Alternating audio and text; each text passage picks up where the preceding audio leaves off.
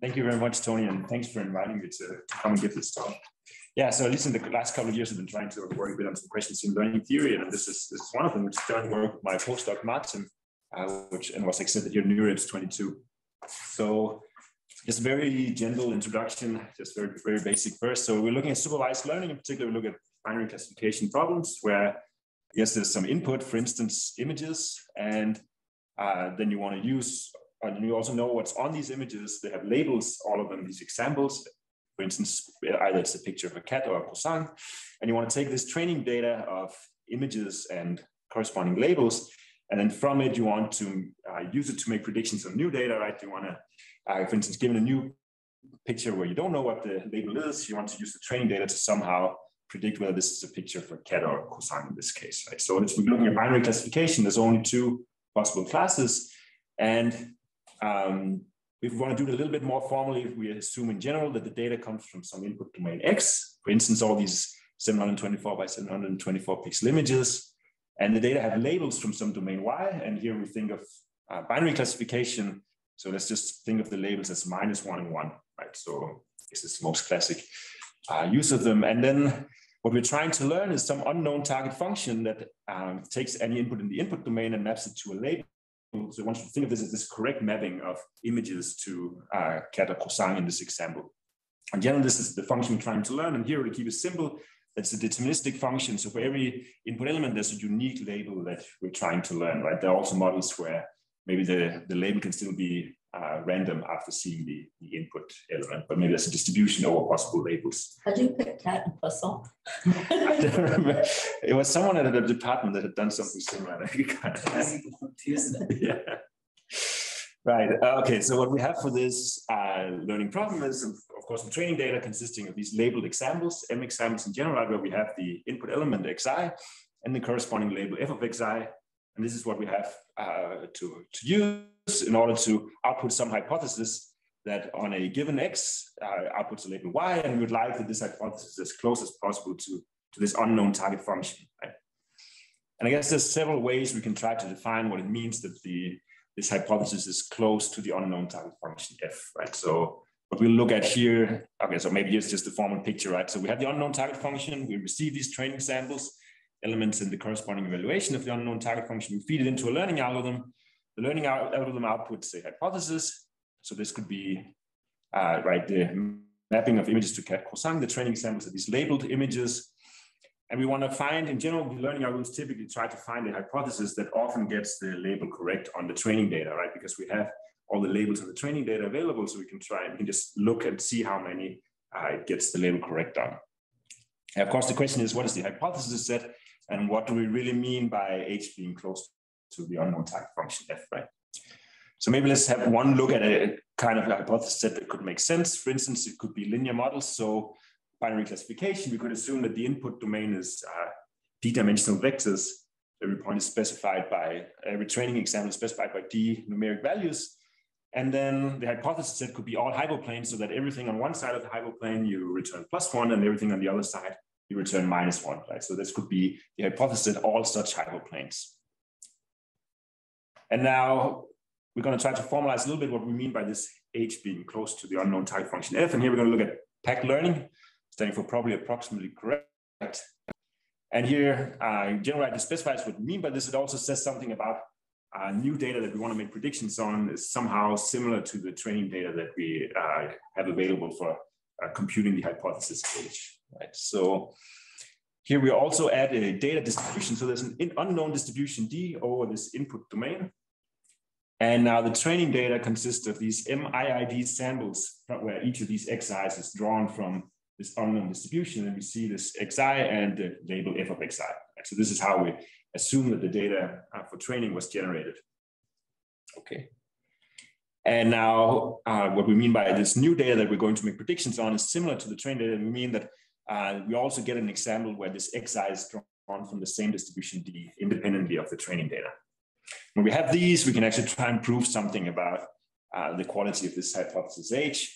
In particular, we would like to try and prove that this hypothesis that our learning algorithm produces from the training data, it's often the case that the error under this distribution D, so the chance of mispredicting a new element drawn from distribution D, we want this to be as small as possible, right? So this is just, you get an independent sample from the distribution D, we're looking at the probability that H gets the label wrong for this X.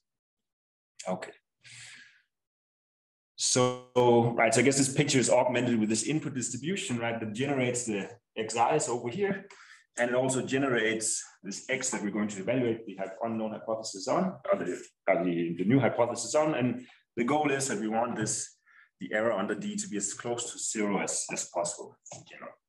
Okay. So there's several models we can look at this pack learning in, and I guess the simplest one is in this so-called realizable setting. So here, what we assume is that this unknown target function f that we're trying to learn actually lies in this hypothesis set that we're also outputting from. So for instance, if this H was the linear models, right, we assume that the unknown target function is actually a hyperplane, and every X that lies on one side of the hyperplane has the label +1, and every X on the other side has the label -1. Okay. And I guess this implies a couple of things, and one of them is that if I get a training data set S, I can always find a hypothesis that gets all the labels correct, right? Because in particular, the unknown target function is in the hypothesis set, and that one gets everything correct. The problem is just there can be multiple different hyperplanes that get everything correct in this case here, right? So even though I output something that gets all the training data correct, it's not clear that it's going to get new data items correct all the time. Okay. Right, so this could be the H, right? You'll find an H that gets all the training data correct. It looks almost like the unknown target function F, but it's a little bit different, right? So there might be some examples where it'll mispredict the label. Right, so it looks something like this. Okay, and I guess some classic learning theory results all the way back from the 80s says something about what we can expect in this case. So let's try to see, there are a couple of parameters here, so I guess we'll go over them a bit slowly. So one of them is say, okay, let's say I want to output a hypothesis whose performance under D has error at most epsilon, error probability at most epsilon. Then it says here, how many samples do I need from this unknown distribution before, with probability 1 minus delta over the sample, every hypothesis that gets all the labels correct has a small error under D. Right? So what it's trying to say is, if I have enough samples, then all I need to do is to find any hypothesis that gets all the training labels correctly, because if I output it, its error is going to be small under the distribution D. Right? And in general, this 1 minus delta, I guess that counts for being unlucky of getting a training data set that's not really representable. Maybe you sample the same example all the time or something like this, right? So, so this I guess is the probably in approximately correct, right? So, but overall, I guess the dependency is like 1 over epsilon here in the number of samples. There's a D here that I didn't say what it is, but this is the VC dimension of the hypothesis set. I'll just remind you on the next slide what it is if you forgot. And I guess then it has this logarithmic dependency on epsilon and a logarithmic dependency on 1 over delta. Okay. But in general, it's just telling us no matter what the data distribution is, if I have enough samples, then any hypothesis that gets all the labels correct also has a good performance on the data. And I guess this general algorithm of just finding some hypothesis that gets the labels correct and outputting that one is called empirical risk minimization. So the most natural learning algorithm you could think of here. Okay. And there's also a matching lower bound, basically showing that this is the right number of samples to get such a guarantee, right? You cannot really hope to. There are data distributions where you need this many samples to have this property. So by matching, you mean like even for epsilon?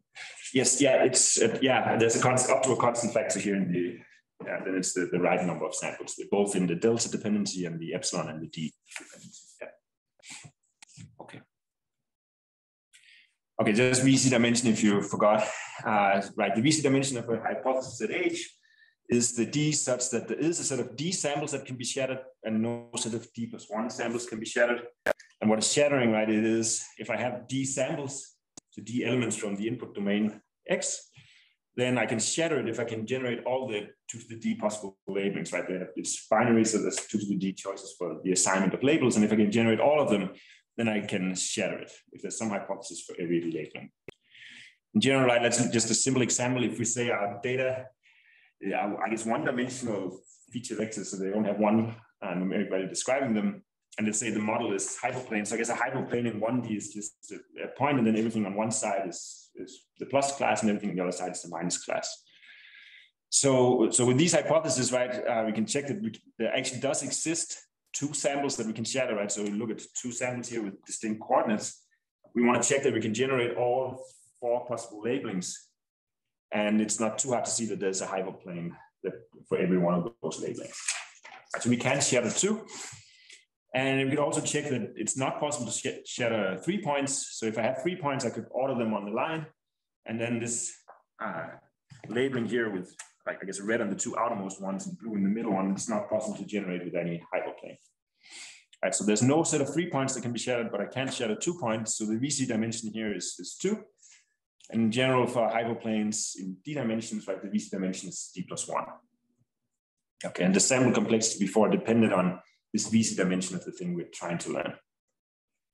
Okay. Okay, but then it's not always the case that maybe the data, the unknown target function does not lie in H, right? So maybe if this is your data, there's no hyperplane in this case that perfectly separates this data, right? So what can you do in settings where the unknown target function does not lie in this hypothesis set that your algorithm is outputting from, right? And there are several different ways of approaching it. One of them is tackling in the agnostic case. I'll just say just a few words about it. So here again, that's the unknown target function, but it's not necessarily in this hypothesis set that you're outputting from. So what you're hoping to do in this case is instead to say, okay, so in my hypothesis set, there's some hypothesis that has the best performance among all of them, right? The one with the smallest error under D. And what I'd like to do is I'd like to find something that's almost as good, right? So I want to output a hypothesis that is basically as close to this H star as I possibly can, right? So the difference in the error on the D is at most epsilon, right? So this is pegging in the agnostic case, and has also been studied a lot. But this is not what we're going to look at in this talk. Maybe one issue is that, well, maybe there's no hypothesis in there that does very well, so maybe this is not so interesting in some examples, right? Particularly this kind of data up there, it's not, I guess we wouldn't want to settle for using a linear model for this type of data. Right. So there's also, so what else can one do? I think the last kind of classic approach to handling this is what's called weak to strong learning.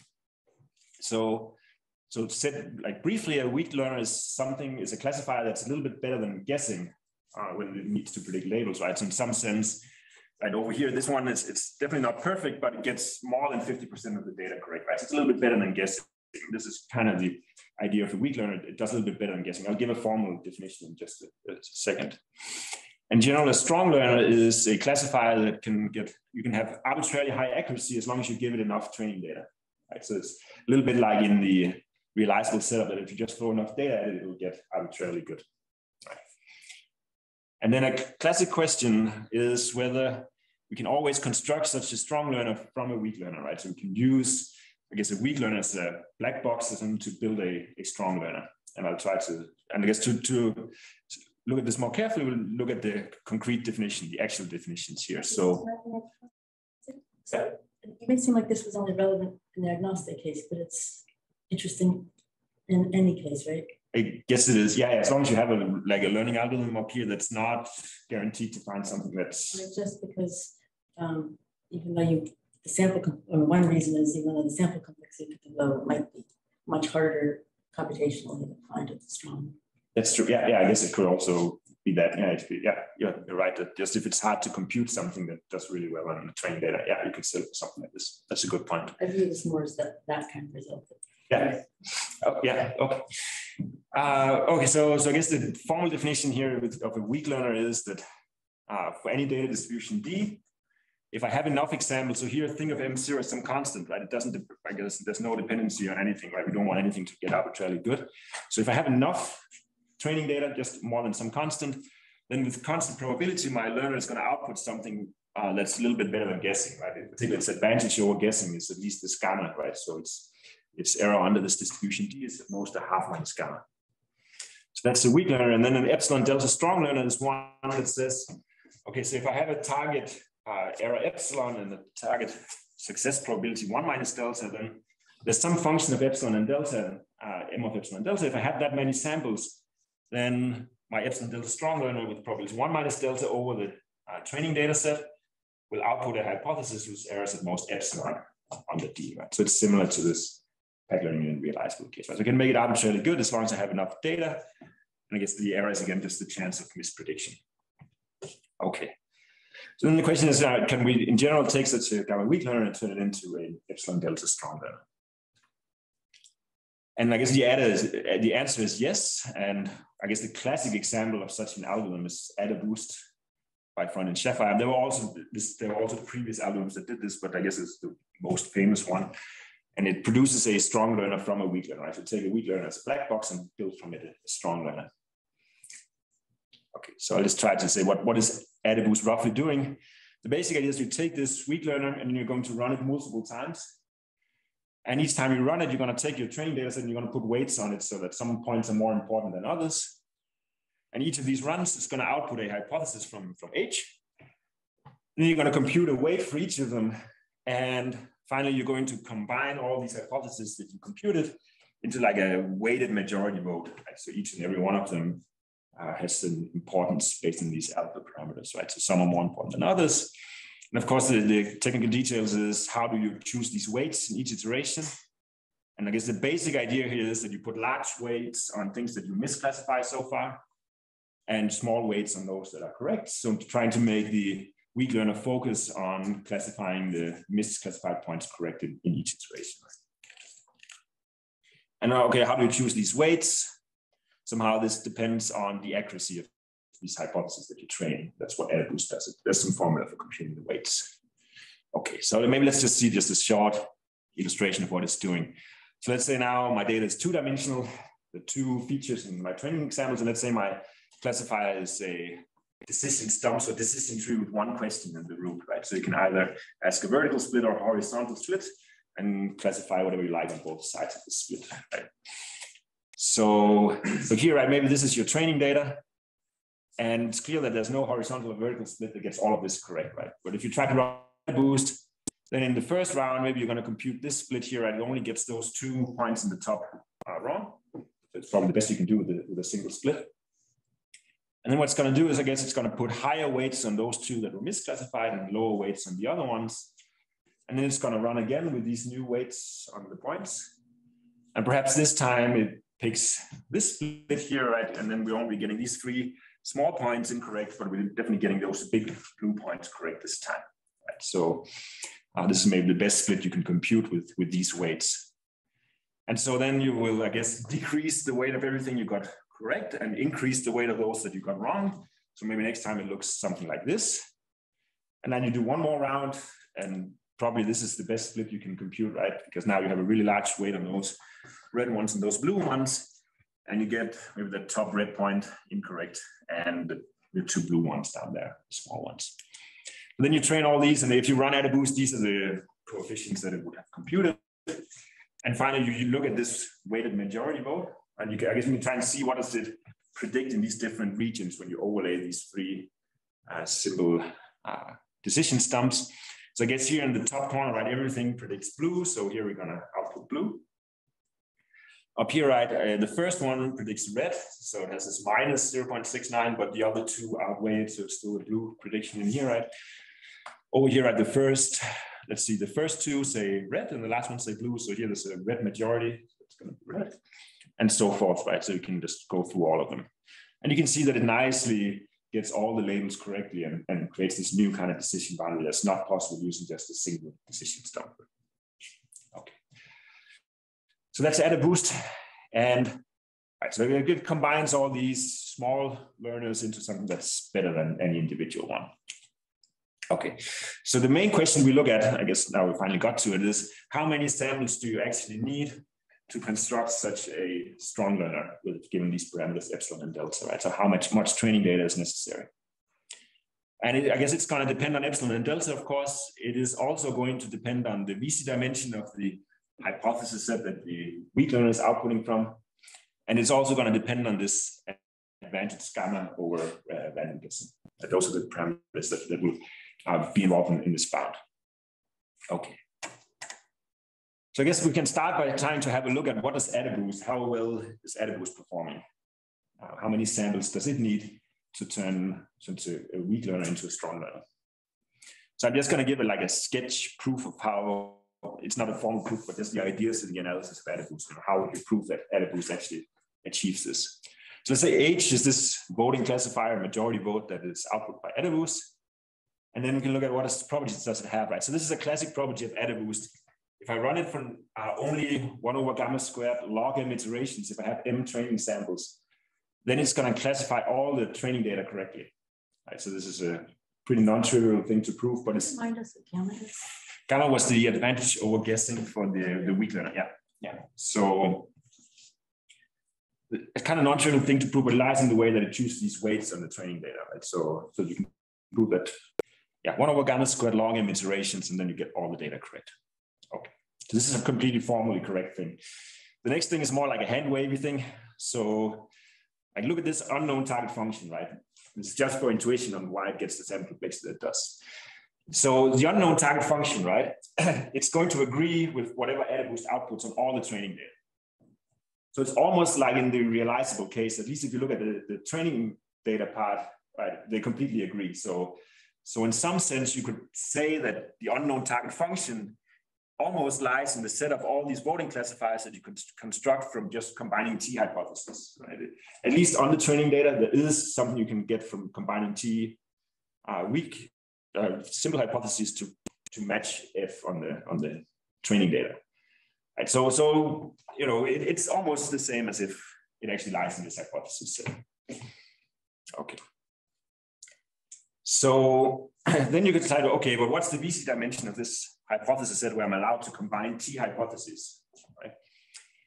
Well, it is almost just T times larger than any individual hypothesis, the base hypothesis. Yeah. Another question, when you began with the definition of the weak learner, this is with respect to the distribution of inputs you began with.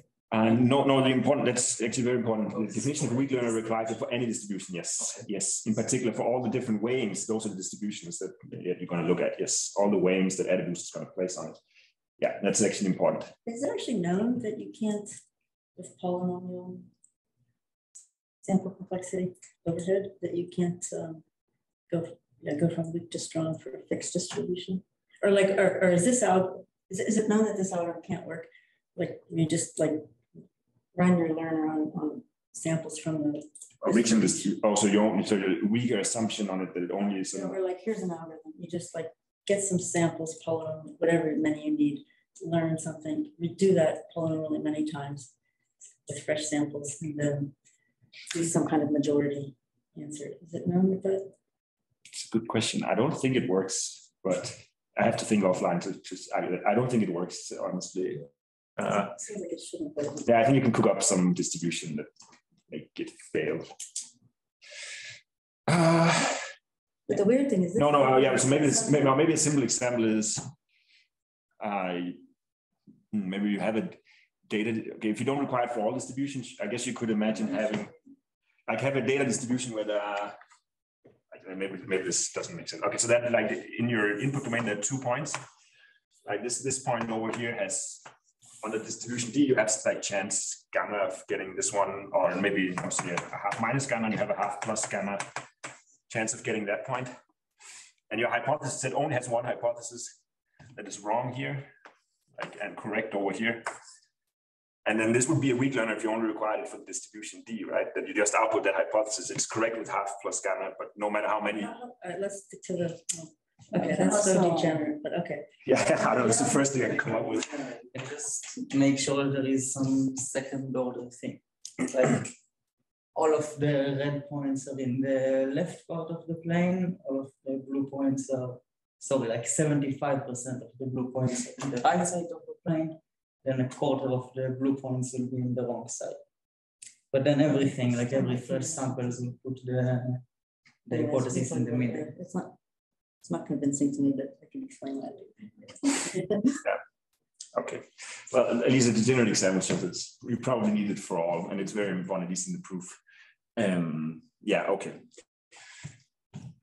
So I guess in addition to AdaBoost, there's also another via minimax phenomenon. You can also prove it there, and then it also requires all distributions. So I think it's probably pretty central. Yeah, I think you're right. I just don't.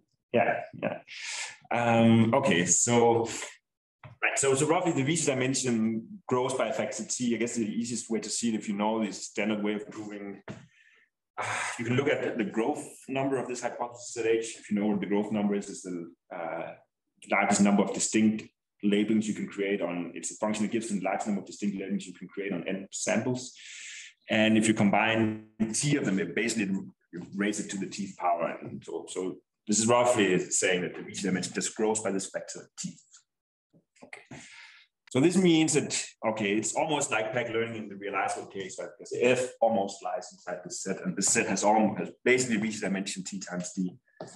So if you just believe all of this, and it can be made formal, right? You can make the proof formal, but these are at least intuition for why it's true. You can plug in this d prime in the sample complexity of pack learning in the realizable case, and you get a sample complexity for AdaBoost. And if you plug that in, I guess if you get the 1 over gamma squared, you get the original d, you get a log m. I mean, now we have m on both sides. It's inside a log, and I guess if you solve it, basically, right, you have the d, you have the 1 over epsilon, you have the 1 over gamma that needs to go in there. Without going into too many details, but that's basically what happens to this m here. So this is like the sample complexity of AdaBoost. It's not so pretty, but at least it's something, and it shows that you can, with enough samples, you'll get arbitrarily high accuracy. And it depends on all these epsilon, delta, gamma, and d. Okay. Yeah, so maybe you could, okay, so if I wanted to improve this analysis, maybe you could, it suffice to run for fewer iterations. And I think other people also look at it, but we had a paper at least in 19 that showed that in general, you cannot hope to reduce the number of iterations here if you want to get all the labels correct, which is basically the optimal number of iterations. And also, there was also a lower bound for like this pack learning in the realizable case that pretty much shows that this is the optimal sample complex, right? So there are a couple of barriers when trying to improve this analysis. And indeed, this is the best current bound for AdaBoost, right? But maybe one could give a better analysis. It's not clear. Okay, so that's it. This is the sample complexity of AdaBoost. And so what we look at, or what we do in this work is we get rid of those two log factors. So it's at least a cleaner bound. And then we also show that this is the tight bound, right? We need this many samples for turning a weak learner into a strong learner. Okay, so I guess the right dependency is 1 over epsilon. There's a d and the 1 over gamma squared. The log 1 over delta is the boring term that's just always there, but the other ones are the interesting ones. There's a small caveat. The lower bound proof does require that the V dimension is somewhat large compared to the margin gamma or the advantage gamma over guessing. There's actually a paper at Stock 21 that hints at, it's not actually a weak to strong learner, but it could hint at that it's possible to get a better dependency actually when D is smaller than log 1 over gamma. Basically, they show something like that you might get a dependency where you have this gamma is raised to the 2d over d plus 1, and exactly when our lower bound stops working, this is when this becomes a non-trivial exponent on gamma. So there's some hope of doing something in that machine still. Okay, but otherwise, these are the results. And so okay, this delta is always boring, so I'll just get rid of it for now, right? And everything I'm going to say is always with probability 1 minus delta over the sample, right? So, but I'll just get rid of it to not make all the formulas so ugly. So it's just d over epsilon gamma squared, and that's the tight dependency as well. Okay. So now I guess I'll try to explain what our algorithm is then doing for weak to strong learning. The algorithm is actually quite simple. So here's the algorithm. So you get the training data set S, and then the main idea is that you're going to take this data set and you're going to create some subsets of it, some subsamples where you're going to ignore some of the data.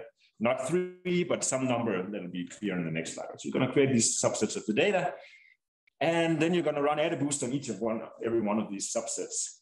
Okay, so somehow you run AdaBoost on this data, and on that data, and each of those produce this voting, classify this majority vote with weights on them, right? So we're going to compute a bunch of those, one for each of the subsets, and then we're going to take all of those and combine them by taking another majority. So it's a majority of majorities, the final algorithm. Okay, and this one is not weighted; it's just a plain majority of the ones of all these AdaBoosts that you're going to train. Okay, So that's the basic algorithm. Of course, the question is, right, so you get the samples, you generate some subsamples, you run AdaBoost on each one of them to compute these voting classifiers, and then you take the majority of their predictions. That's the full algorithm. Of course, the question is, how do we generate these subsamples? And why does it help to generate these subsamples and combine these AdaBoost with majorities? Okay. So to try and talk about these subsamples, I guess I'm going to go back to pack learning in the realizable case.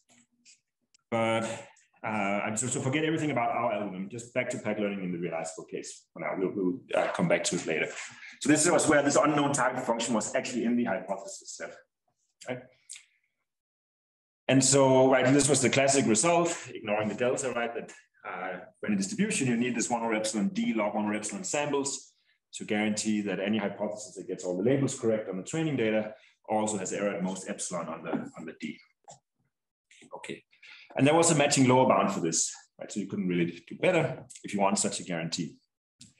I think now the interesting thing is that you can actually get around the lower bound if you do the following. So, right, so you are promised that f, this unknown type function, lies in the hypothesis.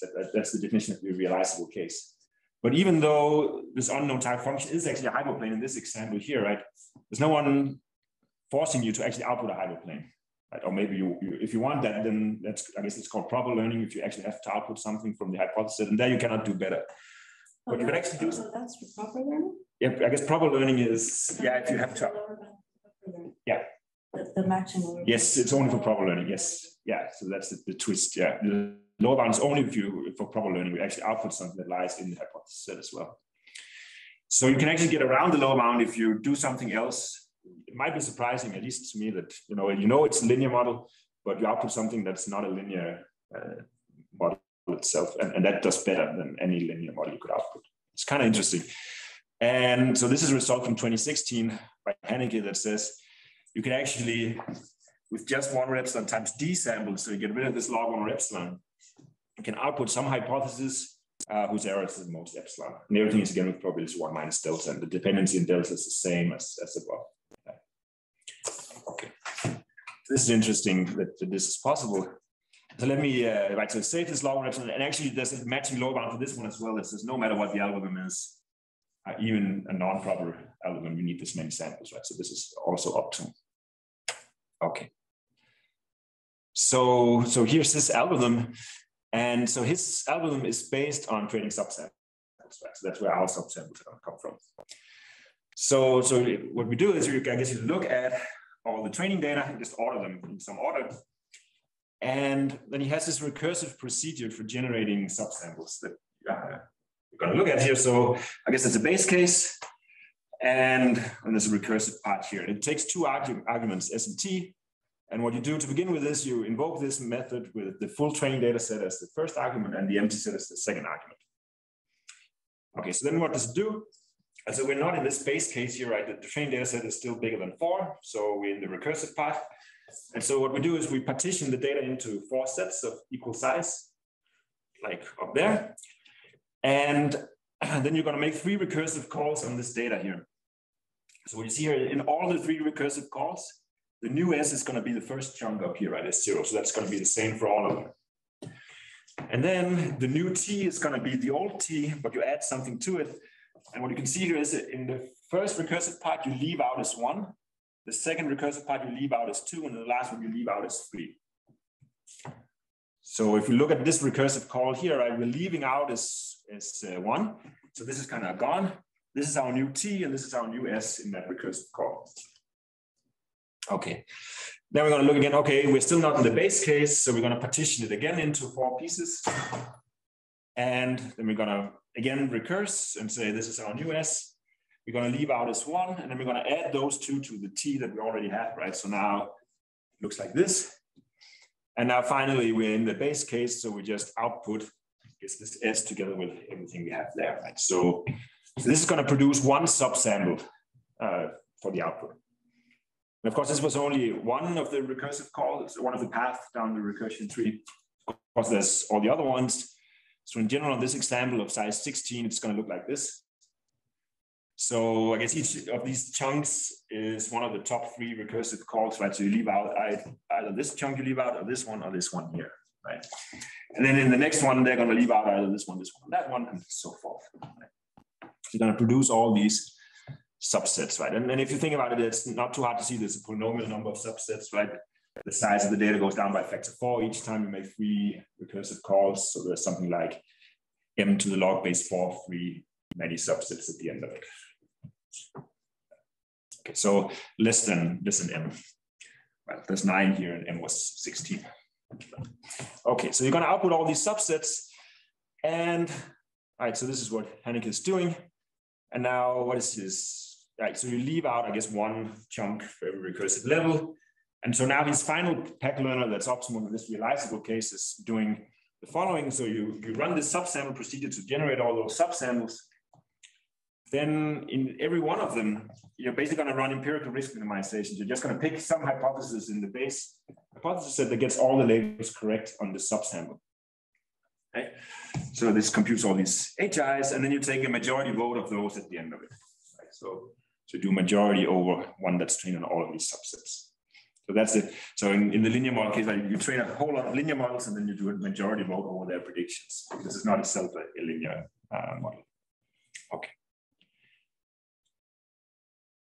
Okay, so let me try to give you the idea and the analysis also to see how it fits together with our work. So why does this help, right? And it's really a tricky argument, but it's neat.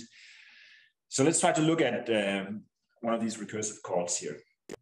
Right, so you make the first recursive call, right? It's going to leave out this S1 here, right? So which means that, okay, so this recursive call is going to generate a whole lot of subsamples that you're going to train hypotheses on each and every one of them using empirical risk minimization. But all these hypotheses that you're going to train on everything that's being output in this recursive part, right, they're going to be trained on something that leaves out as 1. Right? So none of them will use as 1 for anything. Okay. Now, if you look at one of these other recursive calls, the important thing is that this one is going to, everything that you train down here is going to use all of this 1, right, because you add it to T. So this S1 is going to be included in the subsample, and every single subsample down here, right? So they're all going to be trained on all of S1. And the same with this last recursive call, they're also, all of them going to contain all this data. What do you assume about each of the learnings? Why couldn't I? Everything I'm learning on is a subsample of the original data, yeah, right? Mm-hmm. So what prevents me from just finding one thing that fits all of the original data and answering this? No, but you're only, and the important thing is that this learning algorithm that you're running at the bottom, it only gets to look at the subsample. I understand, but what do you assume about it that prevents it from just... that it is independent, okay, that its output is independent of the things it doesn't see. That's the only stuff. The thing it computes does not depend on the stuff it doesn't see. Right, so it's a, you can say it's a function only of the input to it. Like if it gets a set of samples, it has to output a hypothesis. It doesn't know what you didn't give it. I guess that's the only thing that makes sense. So you just give it a set of samples and it just outputs something that matches all of it. Like something, it doesn't even have to be deterministic. And think of it of a deterministic algorithm. It just looks at the data it gets and outputs something. Okay. Yeah, but the important point is that these ones were not used for training down there. I guess it become clear now, at least maybe in a second, what it is that we're using here. So let's look at this one again. All right, so what's the crucial point here? What's the idea? So like look at all the ones we have down here and try to look at the majority of all these. Like if you took a majority vote only on the ones that are coming from this recursive call. Like so let's assume for now that this majority has a large chance of making a misprediction. Are we looking at it on only this 1/3 of all of them? Like if I look at the majority of these, 1/3 of all the hypotheses. Makes sense? I'm just wondering. Okay, so I'm looking at how it's doing on S1, S2, S3, S4. Yes. Okay. So let's see. So this recursive call trains some hypotheses. Look at the majority vote and look under the data distribution D. What is the chance that they make under D? Yeah. What's the chance they make a misprediction under D? Okay. Let's assume that was a large probability, that they had a rather large chance of making a misprediction. I guess you're going to assume that means that it's also bad on its No, I'm going to show. Okay, so let me try. Maybe I should just say it here. So let's assume they have a large chance of making this prediction. Then, because this set here was left out, right? These are IID samples from D, even if I condition on everything else. Which means just by concentration, you would also see many places here where this majority is wrong, right? Because it's like a test set, right? So the performance in here should be very close to the outer center, the error on the D, right? Because these are IID samples. So if there's a big chance of making a mistake here, you're going to see a lot of mistakes in there. Okay. So these are the lightning bolts here. These are the places where the majority of these 1/3 of the hypothesis, that's where they err. Okay. Now let's try to, okay, so what are if I just tell you, these are the samples where you err, but I don't tell you anything else, then the distribution of these samples are still IID, but they are from the conditional distribution where I tell you that this majority errs. So it's a little tricky. So I'm just telling you, before I tell you anything, all of these are IID samples from D. Now I'm telling you these positions where there are lightning bolts, this is where you make a mistake. And you're just telling me the ones that you make a mistake on with respect to what training data? The thing that this outputs, right? So condition everything outside. Now I have some set of hypotheses here. And I'm going to say, I'm just going to indicate within S1. What? You're just telling me within S1 which ones things. Yes. Yeah. So just telling you which ones that are wrong here, misclassified. In S1. Only in S1, yes. So now they're just IID samples from the conditional distribution where I tell you that they make a mistake. Okay. Now let's look at the other two here, right? So they all included all of S1. One of them left out as 2, one of them left out as 3. But the important point is that all the ones that you train here include all of S1, right? Which means, since we're in the realizable case, right, all these hypotheses, we ran empirical risk minimization. So we're going to get all these labels correct. Right? That's because we find something that gets all the labels correct. So in particular, they're going to get all the lightning bolts correct. Right? So they're going to be correct where the first 1/3 errors, the majority of the first 1/3 errors. Right? So they're going to get these correct. Okay.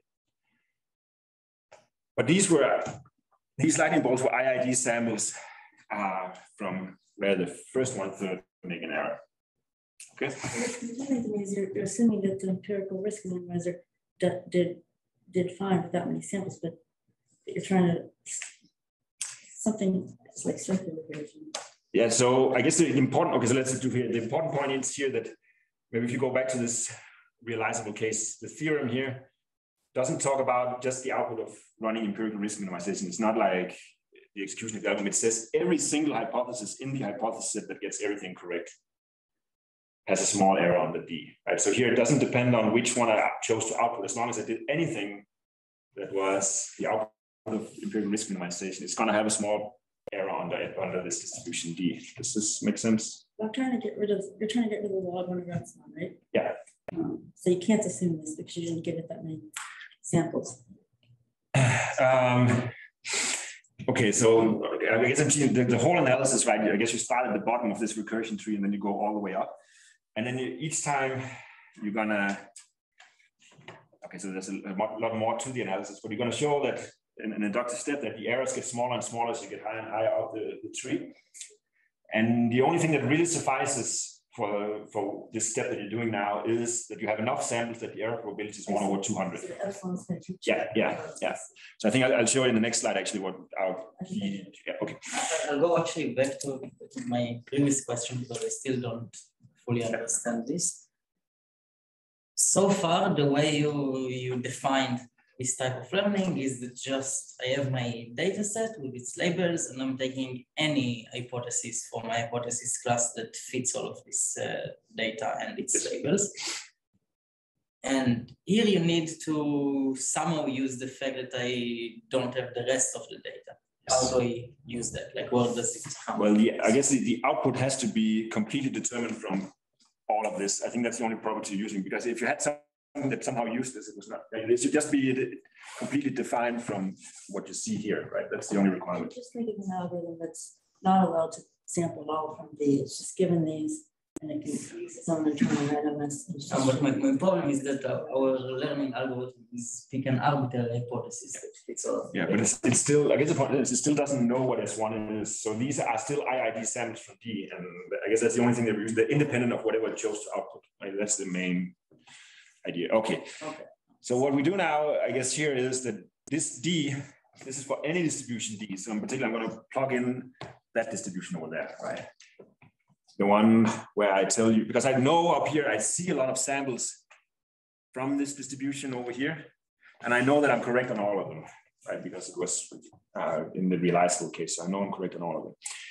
Which means that all these hypotheses that I'm going to train in all these recursive calls, they're all going to have a small error under this distribution. Okay. So what does that mean, right? What does it give us?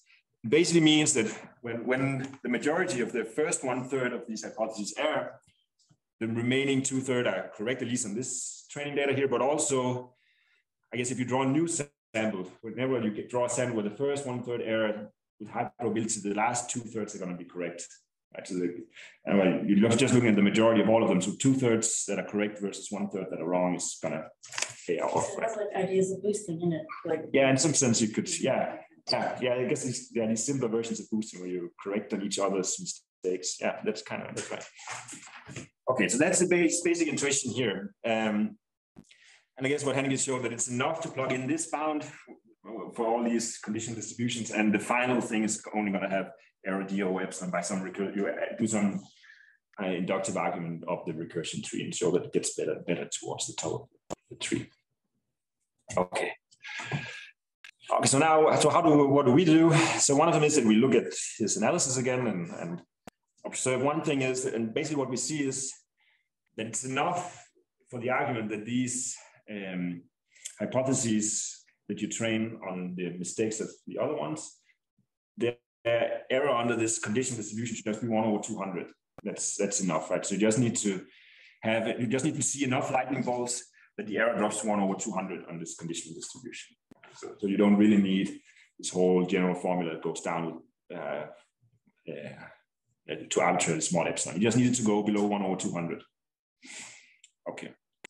So, and then basically what we show is that you can just, if you just run Hannike's construction, the final number of samples you need for this overall majority to have an error of at most epsilon is 1/epsilon times the number of samples that the base learner needs to get error of 1/200.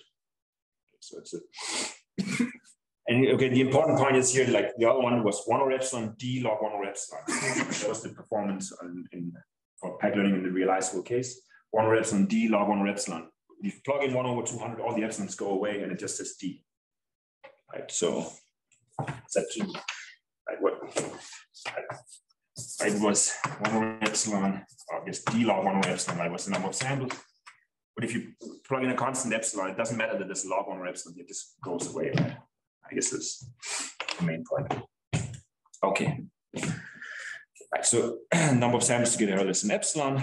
Right, so I guess all we need to understand is how many samples do we need to go below an error of say 1/200, some other constant, right? But 1/200 is what we show in our work. Okay, so now, so our algorithm now, the full algorithm is the way we generate the subsamples is like Hannike does, right? We do exactly the same subsamples. And that's the full algorithm. And basically by that argument, we just show by just repeating his argument, the number of samples we need for our algorithm is 1/epsilon times the number of sample AdaBoost needs to get down to 1/200 error.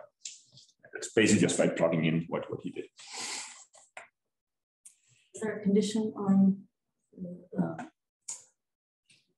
before you said there was a condition? I think it was on delta. Oh, delta is also part of it. Yeah, it's the number of. It's still the number of. Like what you get here is just the number of samples, such that with probability 1 minus delta, your error is down to 1/200. If you want the delta dependency as well, yeah. But that is still just additive log 1/delta. And let you get there. Yes, that's also tied on in terms of delta. Okay, so we just need to understand how many samples does AdaBoost need. AdaBoost need to get down to error 1/200. And we already have this bound here, right? This was the one we kind of hand waved in the beginning, that is the best known for AdaBoost. If we plug in 1 over 200, I guess all the epsilons go away, right? And the important thing is that like one of the logs at least disappeared, right? The other one is still there. And if we plug that in to this thing up here, we multiply the whole thing with the 1 over epsilon, and we're almost there. At least we shave 1 log factor compared to AdaBoost, but we're not quite done yet, right? So we got most of the way. So we got rid of 1 log, so we just need to get rid of the last one. And for this, the last part of our paper is actually not an algorithm, it's just a better analysis of AdaBoost if you're only looking at the case of 1 over 200 error or constant error. Okay, and this is actually quite non-trivial, right? So this is the previous bound for AdaBoost. Getting rid of that log is, I think, actually the technically most challenging part. So what we are aiming at showing is just that AdaBoost only needs d over gamma squared samples to get error 1 over 200. Okay. So if we plug that in, then we're done. If we just take this improved sample complexity for AdaBoost. Okay. So I'm not going to show it here. It won't take too long. So I'll just show what are the ingredients of the proof. In particular, I guess if you know the tools in learning theory, maybe you get something out of it. Otherwise, I hope you got something out of the first part. But the first step is that we have these arbitrary voting classifiers that AdaBoost can produce, and we're going to simplify them somewhat. We're going to approximate all of them. Since we're only aiming for understanding error 1 over 200, we can approximate them by other voting classifiers that have like the difference in the errors, like 1 over 1,000. So we're going to kind of approximate them by such G prime. These G prime are going to have some nice properties. Like, so one property is that they are only going to combine 1 over gamma squared, same hypothesis in one, instead of 1 over gamma squared log n. Okay. And here we crucially use again that it's only constant error, so that's important in this step. I think maybe an interesting and surprising fact that we also prove or use is this one here. So what is this saying? It's saying in these G primes that we look at, if you look at what it's going to output, right, so it combines T predictions. If you're going to average them, then this is called the margin of a voting classifier, right? So it's basically going to be a number between -1 and 1. Right? So if they all agree, it'll be like close to, it'll be either 1 or -1. If they, half of them say +1, half of them say -1, it's going to be 0. And so what we're going to show is that these G prime have the property that these margins are always very far away from 0. Okay, so somehow they're large margins. Okay, so that's one thing as well. And that's again, like, because we can afford some constant error, we have some 1 over 1,000 there. So basically these G prime it's rare that they make predictions of small absolute value before you take the sign. Somehow some anti-concentration results shows up in this one. It's the basic point is, I guess you can think of it like this. How are we doing on time? Maybe I should just wrap up instead. I think you're okay. Yeah. The basic idea is that if you take one of those voting classifiers that AdaBoost would produce, right? So it would be like sum over L for I HI. Is if you normalize everything to make this a probability distribution. So you just normalize so they sum to 1 and they're non-negative. Then the basic idea in our proof is to sample from, think of this as a distribution, and then the sample hypothesis according to this distribution. Then the expectation is going to make the same predictions.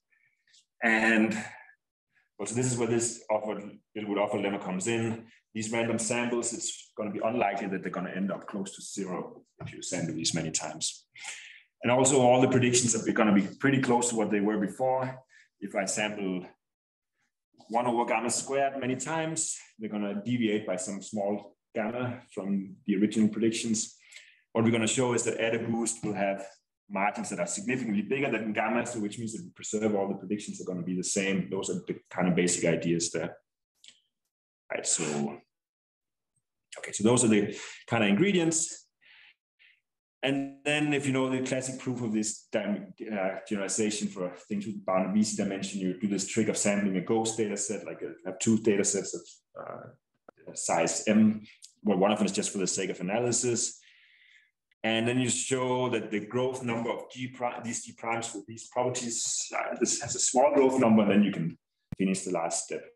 And here, for proving this, somehow we use some Rademacher complexity argument.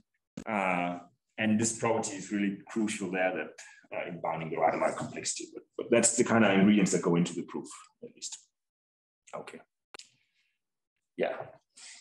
This really uses this part a lot. Okay.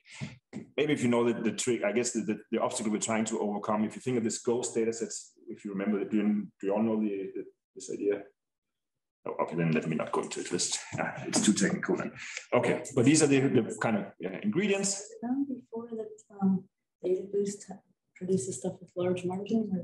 Okay, so there was papers on it. Yeah. Okay, so technically, I'm cheating a little bit. We're actually not plugging AdaBoost. We're plugging in one that's called AdaBoost New, which has a very small tweak to it, and then it outputs hypothesis like this. Actually, we also showed originally, before I realized it was already known, if you take AdaBoost and just remove, if you instead of putting a weight, it computes a weight on each hypothesis on some based on some property of how well it does in the classification. If you just put the same weight on everyone, it does produce margins at all, at least some constant factor of the advantage. So you can yeah, if you just go through the proof, you'll see that this is the case, that it actually does get large margins. So I'm cheating a little bit. Everyone knows AdaBoost. I didn't want to say AdaBoost New, but it's basically that. Okay, so right, so those are the ingredients. So we get this new sample complexity, and this is basically tight. I guess there's not enough time to talk about the lower bound, but it's fairly simple information theoretic lower bound. It requires this assumption on D. Yeah. What else to say? Yeah. They might be able to do something in this regime of small d. I think it's an interesting open problem. Yeah, where did this come from? The D being... This is a low bound. The low bound requires this. Yeah. So we don't know whether the algorithm is tight in the smaller regime. And probably it's not. I guess that you could do something. At least for algorithms that are not computationally bounded, maybe you can use their result to do something. That's not clear. Okay. Yeah, I think there's a couple of interesting follow-up questions. We've already addressed some of them. One of them is, and I think it's a nice question. Like currently, there's an analysis of AdaBoost, right, that has some 2 log factors too much, but maybe it's just a poor analysis, right? Maybe AdaBoost actually works, gives the same. So we have written something up where we're proving that actually AdaBoost has at least one of the log factors, so it's not optimal. I guess that's one, but it has not yet been ruled out whether you could actually just have a simple voting class where we have this majority of majorities. It's not clear that it's not. Maybe you can do just a classic single level of majority and make it work. I think that's an interesting question. We've not been able to rule that out, at least. We tried to, but there's some reason for why maybe you can actually still make it work. It's just a simple majority. Yeah, and then I think something So actually, if you replace AdaBoost just with your subsample and majority, take the majority over that, what did you achieve? If we, say again, if you say take AdaBoost. Basically, you just don't use AdaBoost, you just use your subsamples and take the. But you need it to, yeah, okay, so in our, we definitely need that each and every one that we train on the subsamples is actually correct on all of it. That's a crucial part of it. So we need to do AdaBoost and we're crucially using that we'll get all these margins of at least gamma, so we can kind of use the same as in his argument, where you get everything correct also on the place where the other ones are wrong. That's still the main idea in ours. So we're using AdaBoost to get all of them correct with large margins, and then we can call this. I think another result is, can you simplify Hannike's construction, which is something I looked at, and I guess it'll be online tomorrow on arXiv. You can actually do something simpler than his way of constructing these overlapping subsets. You can just use what's called bootstrap aggregation or bagging, which is sample random subsets of the training data, just samples without replacement with replacement, from the data set. That also works, but requires much more work. And it actually also works in his pack learning and realizable case. You can substitute his careful construction of overlapping things with random subsamples. And you only need, instead of this one creates this polynomial man with subsamples, it only needs a logarithmic number more of these subsamples to do it. Right. Okay. Then I guess my postdoc created this nice figure, so I think I'd just use it there with fish inside fish. Oh, but that's all. So yeah, thanks for having me here.